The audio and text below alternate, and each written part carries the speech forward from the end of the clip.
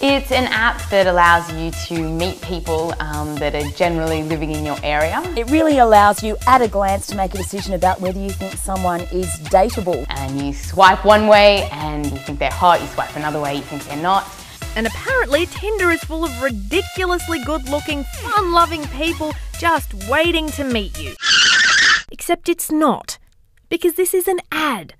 Oh, and no one on Tinder actually looks like that. I had to come over here and tell you that. Hey. Oh my God, you look different in the face. That's not the issue though. The issue is that what starts here apparently ends with teenagers, doing it. This is, my friends, an outrage! Yeah, I've used it with friends. It's a fun app. It's just a purely superficial way to look at the people around you, but also to see the sort of photos that people put up there. So it's a bit of fun, but obviously there's a serious side to it as well.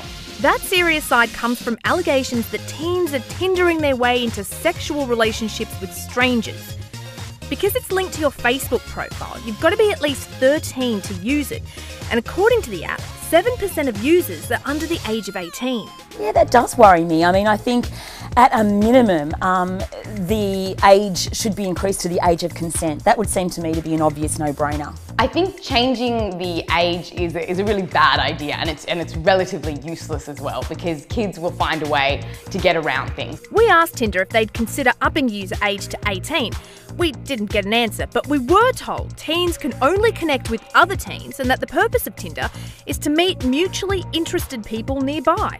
She's hot. Screenshot her. Those interests can range from sex to just sex, mainly. Honey. So it's only right that the television is asking the big questions. More teens apparently use the app than 35 to 44-year-olds. Should parents be concerned? Since it launched in September 2012, Tinder has had more than 1 billion matches, 10 million each day. It's used all over the world in 24 languages, and 5% of Australia has a Tinder profile. That's a lot of awkward drinking, followed by a lot of awkward... wow. But seriously though, Should parents be concerned? Every adult that I've spoken to was pretty shocked that children as young as 13 could use Tinder. I think for very young people, trying to make sense of their desirability and their romantic relationships, all while looking at left and right swipes on a dating app, is really expecting a lot, and it would concern me that they often would be doing this also in secrecy. It all comes back to the issue of why kids are using the technology. If they're just using it to flirt, it's really not a problem. But if they're using it because there's something about their social circumstances that they're not happy with, we need to be addressing those issues, not the technology itself. Oh, won't somebody please think of the children? don't panic, Helen. The moral is if you're 13 and on Tinder, that's weird. Go and read a book.